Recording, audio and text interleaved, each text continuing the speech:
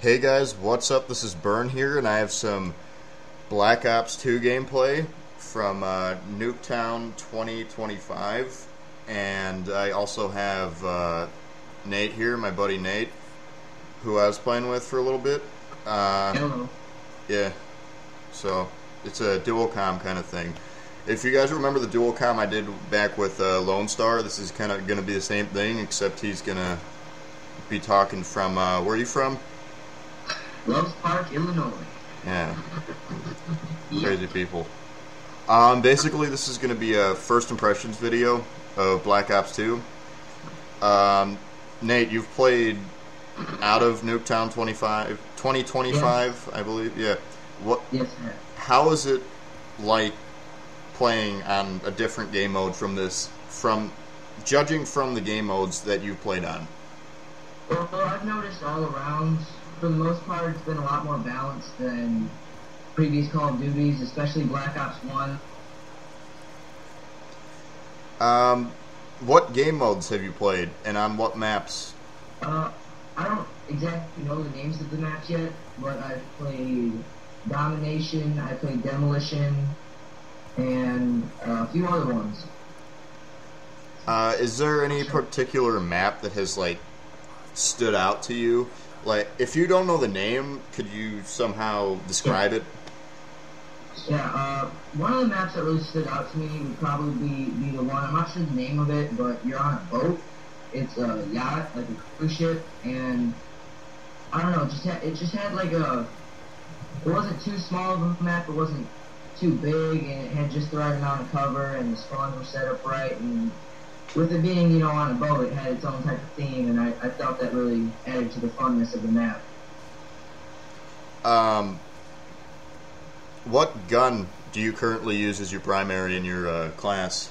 Me, right now, I am a level 16, I believe, and I am using the MTAR with the tracking scope and foregrip. And it's one of the first weapons that you start off with, and overall it's a very balanced weapon. It's very good. Not too overpowered, not too accurate, not too inaccurate. Perfect amount of range. It's a very good starter weapon. I recommend it to anyone that's just starting out in the game.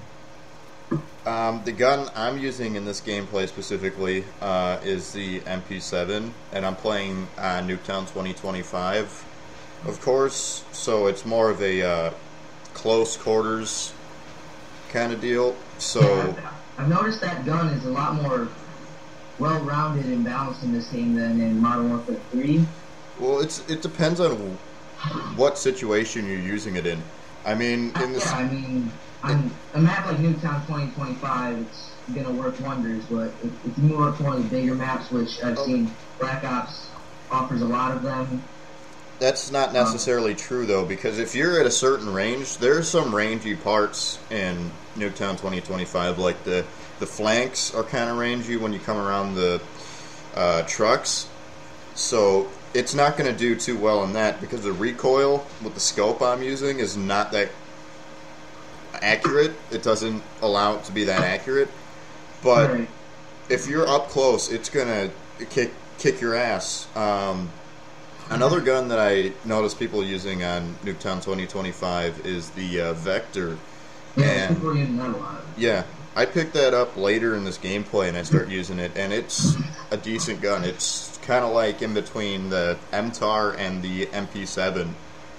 So it's got the range, it's also got the fire rate, and it's got the compact size. So best of both Not to worlds. mention, this is the first time we've seen this gun since Modern Warfare 2. So Yeah.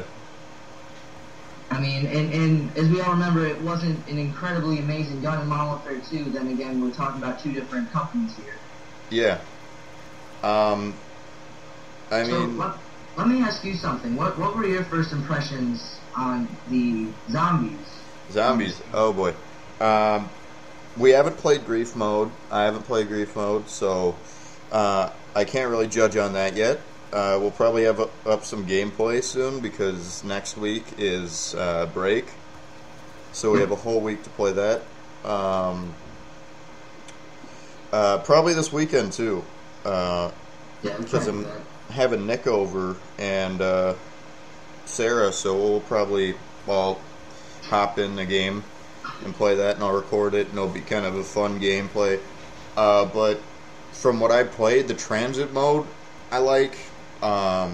If you're playing the people that you really like playing with, it's really fun. But my favorite game that I've played so far is in survival, because we haven't really unlocked all the other maps through transit mode yet.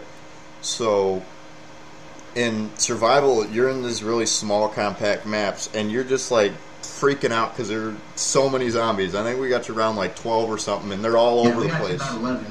Yeah, and they were like all over the place. You guys are going down, I'm going down. It's like, wow, everybody's outside. We're not camping. We're not doing anything. We're all running around doing our own thing, and it's nuts. And I like the way they kind of drifted away from the organized zombies. I mean, they took a more realistic aspect towards it with the new survival mode. I mean, as we look back at Black Ops 1 and World at War, it was more of an organized strategy. There were trains being ran, there were corners being camped, and now it's basically just unleashing hell like zombies was supposed to be. The newer maps, I think as we move along and unlock newer maps, bigger maps, I think it's going to get more organized like the old maps.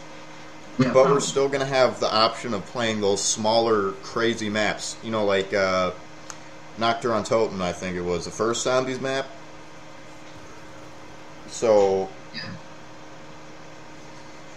yeah, but the campaign, what did you think of the campaign? So far, I'm not too far into the campaign right now, but from what I can tell, it really does pick off from where Black Ops 1 left off. I'm not going to spoil much. I'm just going to let you know that you get to kill a lot of black people. There are a lot of Africans, and there's Sheddies, Cubans, and Nicaraguans, and it's just hectic, and it's fun. First mission was awesome. It's a fun campaign. I really like. It introduced something that I haven't seen in a Call of Duty game in a while, especially not in any Infinity Ward Call of Duty, and that's actually fun in the campaign, not just trying to get through it to get it over with. Yeah, I mean, you're not just trying to get through it to be like, wow, okay, I have to get through this to understand the next game story that comes out in 2 years. It's like, wow, this is absolutely nuts. I mean, you go back in time to the 80s and the 90s and I think 2000s, and you get to fight in Afghanistan, Africa, and all these different places, and they're like almost, they're not real historical events, but they connect to what was actually going on in that time period. They connect to what humans have actually done in the past, and our behaviors and such. Anyways, back on the topic of Nuketown 2025, what was your first impression on the remake of this map? What did you think that they could have done differently, maybe? Well, first off, when I put this game in and I played it, the colors kind of just popped because the new lighting system is awesome. So that's the first thing that I noticed in multiplayer was the colors were amazing. And they really updated the colors and the lighting and everything. The textures are kind of the same as Black Ops 2. But when I first started playing this map, I noticed that last night when I first played this map is that it was kind of people were still trying to figure everything out, and then tonight, everything was going nuts. It's like if you go in and you played Nuketown 24/7 in Black Ops. It's kind of like that. There are grenades being thrown everywhere, and it gets kind of annoying because every 4 seconds there's a grenade going off or a grenade that kills you, and it's just... See, I've noticed that aside from Nuketown 2025, they've really drawn apart from Black Ops 1. I mean, as we've noticed from Modern Warfare 1 to 2 to 3, especially from 2 to 3, Modern Warfare 3 got that nickname Modern Warfare 2.5. Yeah. Because they really didn't make too many drastic changes to it. A few guns here, a few maps here, maybe a few slight changes in the campaign. But as we've noticed in Black Ops 2, they've really just revamped everything, the new custom class settings, to where you can get extra, set it to where you can have 2 perks in one class. You can, there's just huge differences. And I think the fans of the series will really appreciate that they've revamp the Call of Duty series into not just being its boring repetitive self that we've come to know it as. Well, Treyarch is that's kind of what Treyarch does. I mean, like what they've done with the create a class system, I think is awesome. You can have wild cards and everything. You can customize the hell out of it. I mean, you can have a wild card, and you can replace. You can take out your stun grenades, for instance, and you can add an extra perk. So you could have, for instance, fast hands. I think it is, and it's like Ghost, but it's not. It's you don't appear on the radar for kill streaks.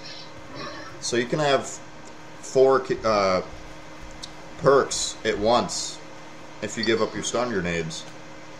Yeah, and you know, when I heard that they were going to base it in a more futuristic time, aside from Nuketown 2025 looking like a Jetsons episode, I've noticed that they really didn't make drastic futuristic changes. I was honestly expecting robot Transformers-looking guns. I was expecting weird sights, and I mean, aside from a few slight differences, they really have not drawn aside from the present-day theme here. I mean, some of the guns are guns that are being currently used, and then other guns are like the next gen of the guns being used today. Yeah, they're more so just slight changes to the guns, and they've been given new names to kind of add that futuristic style to it. I mean, it's like, the way I see it is kind of Modern Warfare 3 improved mixed with Black Ops. So I've noticed that too. Yeah. They took the good things from both Modern Warfare 3 and Black Ops and put it into one game and just completely threw away the bad. Yeah, they just took it and whipped it out the window. I mean, they still have Kill Confirmed. Kill Confirmed I really liked. I'm glad they threw that in too. And I don't know if you noticed, but in custom games you are still able to do gun game and sharpshooter and games like that. You know, the old wager games. Like they had Modern Warfare 3. I wish that they would still have the wager matches where you could earn tokens or points or whatever. I wish that they still had the point system, because the point system is kind of cool. I have a feeling that they might actually do something with that, maybe in a DLC later on. I'm not positive. I haven't gotten any hot tips on this.